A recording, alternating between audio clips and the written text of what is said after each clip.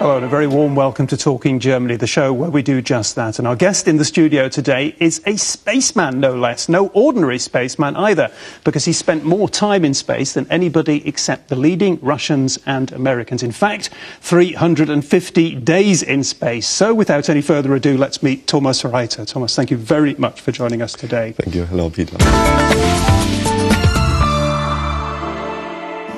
First question, there are certain experiences in life, without a doubt, that fundamentally change people. They make them a different kind of person. Is going into space that kind of experience? I definitely think so, yes. I don't know if I really changed. At least my wife tells me and my friends I'm still the same guy. Nevertheless, those experiences from seeing our beautiful planet, looking to the starry sky above the atmosphere is something that follows me, I'm sure, till the end of my life. How? Does it make you more... You know, the other people are looking at you, they're saying you haven't changed, but you're convinced you have. Does it make you more philosophical? Yes, indeed. I think the way I'm looking at things that happen here on Earth is slightly changed. It always is with the background that I had the chance to oversee whole continents and being so impressed by the beauty of our planet, knowing that, of course, here on Earth nothing is really perfect, at least not a lot. And this comes always back, not at every moment in life, but sometimes watching the news, reading the newspapers, just ordinary situations in daily life where, for example, you get a little bit pushy when there is a long line, and then I say, well, this is really nonsense. Why do you care about that? There's so many important things to do here on this Earth and in space. Thomas Reiter has put aside his spacesuit, we have just learned. It's interesting that, because there is a well-known internet site that I was reading. I'm not going to tell you who it was, but I'm sure you can guess. They describe you as a retired astronaut. Is that fair and square? Is that right? Well... do astronauts ever retire? Not really. Not really. At least from their soul, from their intention, from their passion for spaceflight, they never retire. There is a little bit of truth to it, of course, because now I'm flying a desk and it's not very likely that I will have the chance to go back into space. Nevertheless, my boss knows if he asks me which answer he will get. Okay, let's just go back a little bit in time. Thomas Reiter, that's towards the end of your career as an astronaut in space. The 11-year-old Thomas Reiter, we have just learned, sat and watched the moon landing. Yes. Can you just describe that for us a little bit more, your feelings there? Well, this time was, of course, had a big influence on me, because at that time my dream was born to become an astronaut eventually. So you were already set to become an astronaut? Well, as much as you can be in this state with the age of 11. With 11 years, I followed all these activities, the spaceflight activities of NASA, the Gemini program, the Apollo program, and then the first landing, Apollo 11, Neil Armstrong, Buzz Aldrin. And something that still fascinates me today is the feeling you might have when you stand with your own feet on the surface of another planet. Sure, yeah. Is it good? You had a dream, and the dream came true. Is that a good thing in life? Definitely, yes. I would have never hoped that this would happen, and I have to say it was somehow by chance. In Europe, the chance to become an astronaut is not too good, I thought, and that's why I chose another direction, and I studied aerospace technology, joined the armed forces, became military pilot, test pilot, and that was also a very, very interesting path. And then one afternoon I was coming back from a flight. I was asked by my superior if I would like to participate in a selection program for astronauts. I didn't have to think twice. And it all led to that incredible moment. We were just talking about it while the report was running, where that door opens. Yes. Just describe what you felt then.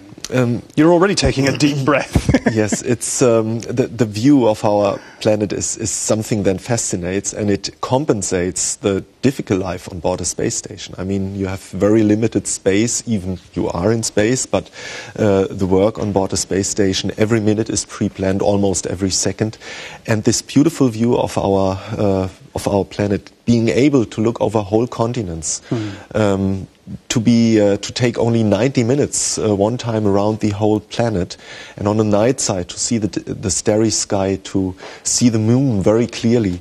This is very, very rewarding, very unique, and I can assure you I've talked about this a lot of times, but I just don't find the right words for it. It is fascinating, and maybe it's good that it's not possible to put that all concrete in words. But we can sense it. I can sense how you are marvelling still about it all. It was interesting what you were just saying about it being a very controlled environment. I'd like to talk about that in just a little bit. But first of all, tell me this.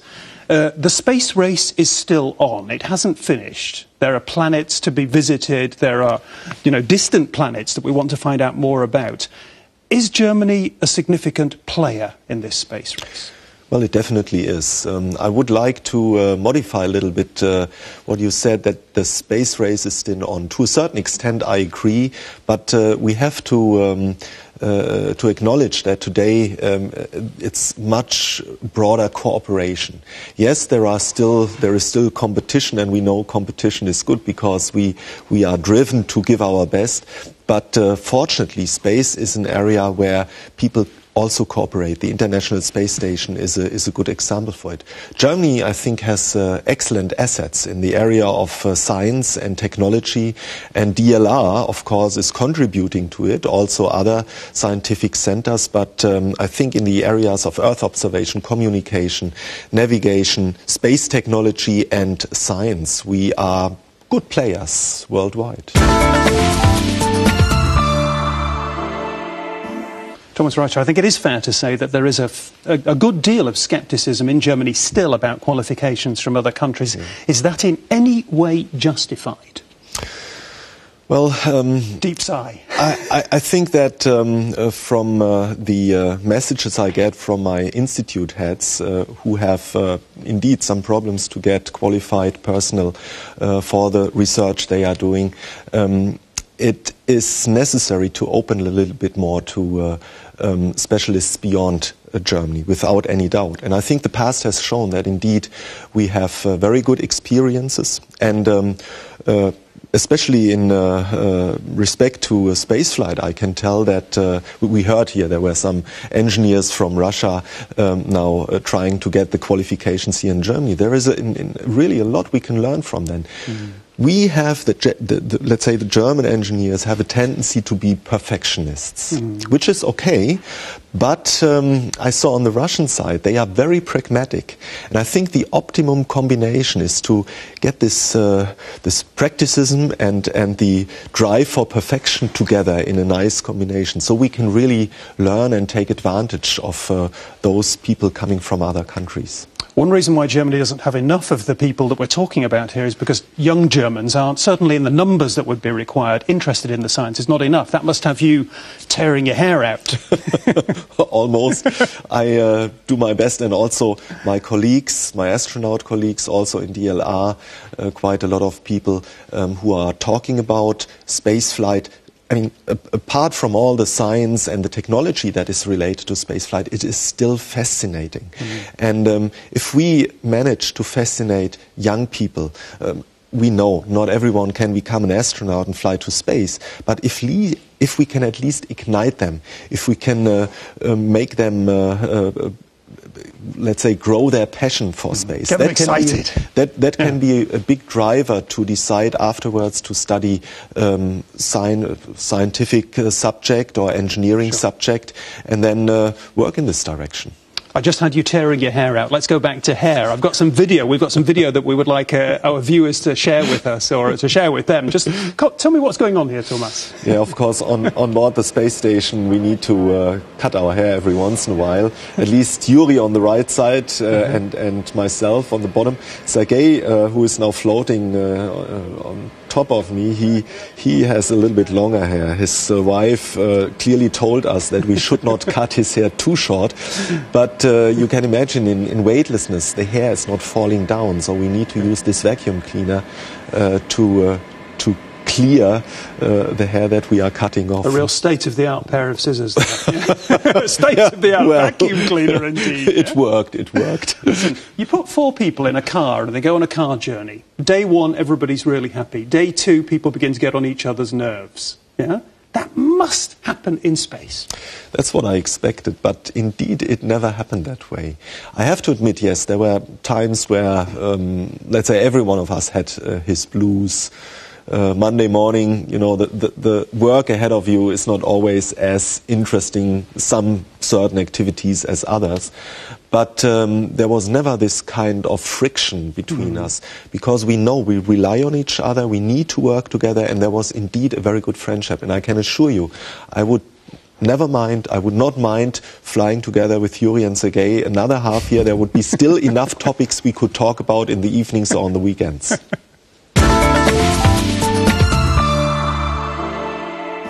Thomas was giving me one example of how you dispose with trash in space.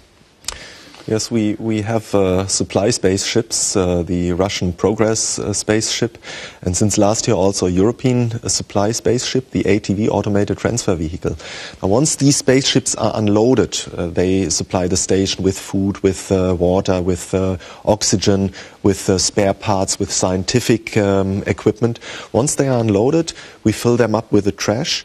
And then it undocks, the spaceship undocks and burns up in the upper layers of the atmosphere. So it's a very good way of disposing trash up there. There's virtually nothing that comes down to the surface of the Earth. It's more or less environmentally friendly. Space is the environment in that case. Yes. I wanted to ask you about that. We've talked about you going up into space and looking down on planet Earth and what effect that has on you as a person, philosophically almost. Does it make you more of an environmentalist when you look down and you see tiny little planet Earth looking so vulnerable? Definitely. If you look at the atmosphere, for example, we know the atmosphere is approximately 100 kilometers in altitude. Now that sounds a lot if we are sitting here on the surface of the Earth. If you look down from 400 kilometers, it looks very, very thin. You can distinguish layers in different shades of blue, and that looks indeed very, very vulnerable. There are other areas. So, of course, this gives you the idea that we need to do something for the protection of our atmosphere. Also the forests. We all know that we have a lot of forest areas on this planet, but with your bare eyes you can see, for example, in Southern America, the areas that are where the deforestation is continuing. And if you can see that physically happening in front of your naked eye through the window. Yes, you see that with your naked eye. It's like watching a glacier recede, or so. It's one of those something moments. Like that, yeah. And comparing my first mission now with the second mission, of course, you don't see that from one to the other day, but between 2 missions, this is really frightening. And for that reason, yes, you get a little bit closer to the nature and the necessity to protect this spaceship Earth. I don't know what your religious beliefs are, and it's not what I'm going to ask you about, but I am going to ask you a little bit about, I'm curious, again, this thing of seeing the planet at a distance. Does it make you more or less likely to believe in God? You know, it's a question of, well, my belief. I don't think there is a place where you can be closer to God anywhere on this planet or anywhere else. There is a fascination about the creation of this nature of our planet. Nevertheless, there is a part of it that I believe, but I'm maybe a little bit too much an engineer and scientist, so I always try to find a rational explanation how this could happen and how things are working and what actually rules our solar system, our world, the universe. We're back to the philosophy. You said in one interview I read that when you're in the ISS, you look out of the window and you see the view we've been talking about. You know, when I go on holiday and I've got a beautiful view from my terrace, wherever I am, on day 1 I'm fascinated, day 2 I'm still fascinated. week 2, I'm getting a little bit blasé. I've got used to it. You know what I'm asking. Yes, yes. It never got boring over this half year. And I can assure you, once I got back, the day after the landing, I thought, what a pity that I didn't take more time to enjoy this beautiful view. There was not a second of anything that when I looked out and I said, well, okay, I've seen that. It's always slightly different. You always see it in a different context. The sunrises, the sunsets are always overwhelming fireworks of colors, and for that reason I wouldn't mind to enjoy that for a year in sequence. A great vision. We're going to finish the show. Quick questions, quick answers, Talking Germany quiz time. Travelling in space, a job or an adventure? Adventure. Space programmes, a gamble or a sound investment? A sound investment. I knew you were going to say that. We saw you playing your guitar in space, and I know you play badminton. Guitar or badminton racket? Guitar. The food on Mir or the food on ISS, what was better? Food on ISS. Is there life out there, yes or no? Yes. Are you going to go back to space, semi-retired spaceman? I'm afraid not. Thank you very much for speaking to us today. Thomas Reiter, the guitar-playing spaceman, has been with us today. If you've enjoyed meeting him as much as I have, do come back next week.